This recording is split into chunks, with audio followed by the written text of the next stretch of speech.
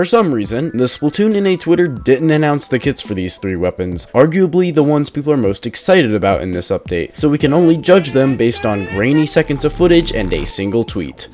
Alright, so I'm a competitive player who's played since day 1 of the original, and since that day, I've mained this thing. I dabble in the other rollers here and there, but this right here is my pride and joy. So, I mean, what do I think about this new Big Swig?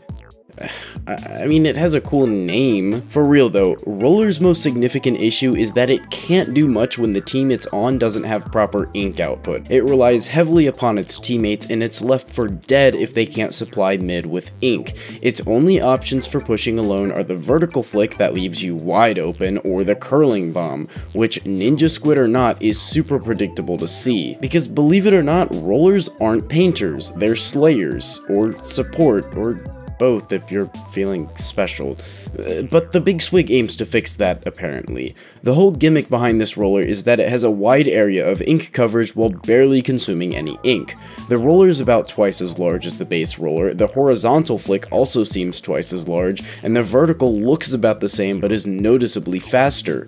Okay, so that sounds good, it's like the base roller but actually an inker, but they never showed off how strong it was, nor the kit, and I have 2 very good ideas on where this roller could go in terms of strength. The unlikely route is that they'll make it much like the Octobrush and have it be strong no matter where you're looking, meaning I can get easy splats even if I'm facing a 45-degree angle away from my opponent. That won't happen though, because that's precisely why the roller was so busted when the original game first came out, and they fixed it in the first major patch. The likely route we'll get is an extremely weak roller unless you're on top of your opponents, much like the Carbon. The base roller is very strong, but even if you're centimeters off from where you should have been, you're not getting the splat, which is inherently the roller's second most significant flaw. I can imagine the Big Swig to have a larger ink radius but a smaller kill radius, meaning it'll need the tools to get in up close to the enemy team. Also, they say this thing covers a wide area, but so does the Dynamo, and that thing is inconsistent as hell, looking alright sometimes and others being the vein of my existence, which really can be said about all of the rollers, meaning this might have wide coverage, but it still paints like ass, defeating the entire purpose of it. The kit it has may fix it though, and based on what we've seen, we can assume this thing has a bomb, unless it gets fucked over with Squeakin', which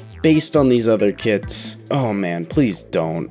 While having Burst Bomb on this thing could balance out its weaknesses, assuming it is weak at a longer range, that's already out of the picture. Instead, having a more aggro kit with Fizzy would work fantastic with it. We've already seen how well it works with Machine, and having a displacement special such as Booyah Bomb or Ink Storm could make this a very solid weapon choice. I also wouldn't be opposed to having Auto Bomb or Torpedo for poking. The chip damage these subs do could potentially combo off well with the Big Swig. As for specials, displacement would definitely work because I can't imagine getting the special for this to be too hard. But having an aggro special such as Killer Whale would also be fantastic. It works well on the Ink Brush, used in tandem with the main weapon to deal extra damage and force your opponents to move in the heat of battle. That on a faster roller could potentially get rid of the issue it may have with damage, and paired with an auto or torp, you're really putting the pressure on your opponents.